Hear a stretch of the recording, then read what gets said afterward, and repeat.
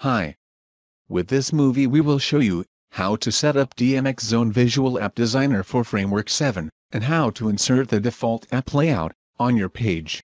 First, let's open the Visual App Designer panel. Open the window menu, and then select DMXzone Visual App Designer for Framework 7.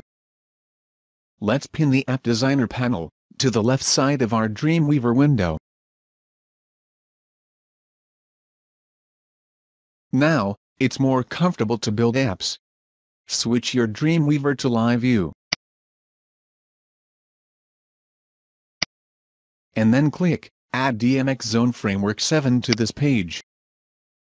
The Framework 7 has been successfully added to this page.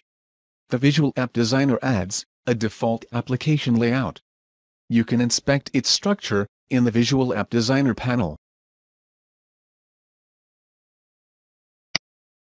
Also, you can preview your app and changes directly in your Dreamweaver.